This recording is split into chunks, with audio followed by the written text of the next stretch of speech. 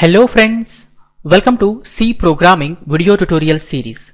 In the previous video tutorials, we understood that there are 5 primitive or basic data types provided by C. They are int, float, double, char and void. Except void and float, other data types can be modified with the help of data type modifiers. Data type modifiers are used to modify the properties of primitive or basic data types except float and void data types. With the help of data type modifiers, we can modify the size, we can modify the sign of primitive or basic data types. There are 4 data type modifiers we have: short, long, signed and unsigned. By default, all primitive types are signed data types. With the help of short and long, we can modify the size. With the help of signed and unsigned, we can modify the sign of primitive types. We can combine data type modifiers with primitive or basic data types to create wide variety of data types. To modify properties of primitive data types, we precede them by data type modifiers.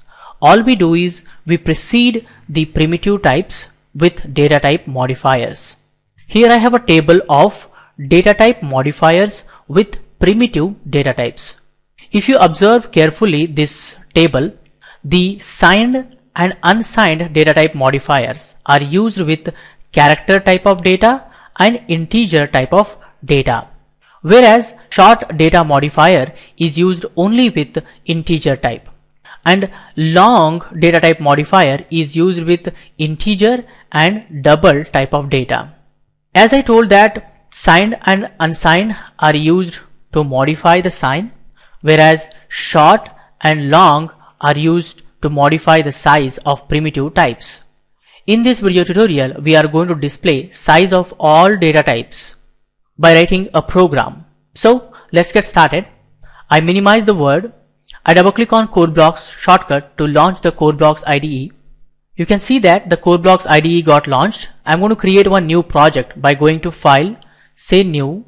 I select here Project, select Projects, say Console Application, I say Go. Then I say Next, I select C, say Next. I give a project title as Size of All Types. Say Next, Finish. You can see that size of all types project is created. I click on the plus sign, double click on main.c to see the source code, and I zoom the content so that we can see the content properly. I'm going to select this line of code, say delete, and at present if I build and run, you see hello world exclamation mark is displayed in the console. I hit enter. Here I say printf, you should display the size of char is equal to %i byte, and I say here comma size of, to the size of I'm going to pass char data type. We know that char occupies 1 byte memory location. If I say build and run, you see size of char is 1 byte displayed. Size of char is this %i is replaced by the size of char, whatever value it is returning 1 there, so 1 byte is displayed. I hit enter. I'm going to select this line of code and paste down. Now I display size of signed char, signed, signed char. So here I say signed space signed char. If I say build and run, you see that signed char is also 1 byte. There is no difference in the size, right? I hit enter. I copy this line of code, paste down. Size of unsigned char, size of unsigned char. I say build and run. You see size of unsigned char is also 1 byte. So that is how we can use the data type modifiers. Here I use 2 more \n. You can see here size of char is 1 byte, size of signed char is 1 byte, size of unsigned char is also 1 byte. There is no difference in the size. Next we display size of int, size of signed int and size of unsigned int. Let me go to Code Blocks. I'm going to copy this line of code and paste here. I say size of in this place, size of int is size of int. And if I say build and run, you can see that size of int is 4 byte. I hit enter. I say here bytes. I say build and run. You see size of int is 4 bytes displayed there. Hit enter. I'm going to copy this line of code and paste down size of signed int. Here I say signed, signed int. If I say build and run, you see size of signed int is also 4 bytes. Hit enter. I am going to copy this line of code and paste down. I say here unsigned int. I say here unsigned int. If I say build and run, you see size of unsigned int is also 4 byte. So in code blocks, int, signed int, unsigned int, all are going to be 4 bytes. So remember that. This is how we use the data type modifiers with the primitive types. You can see here int is of 4 bytes, signed int is also 4 bytes, unsigned int is also 4 bytes. Next, we know that with the help of short we can reduce the size of data type.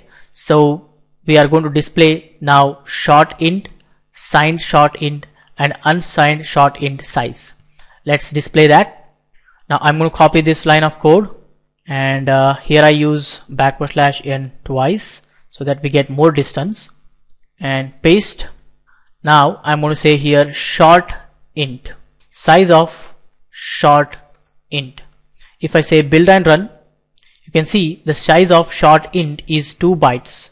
If you use the short, you can see that the system is going to allocate 2 bytes of memory location instead of 4 bytes. So it is reducing the size, right? Interesting. I hit enter.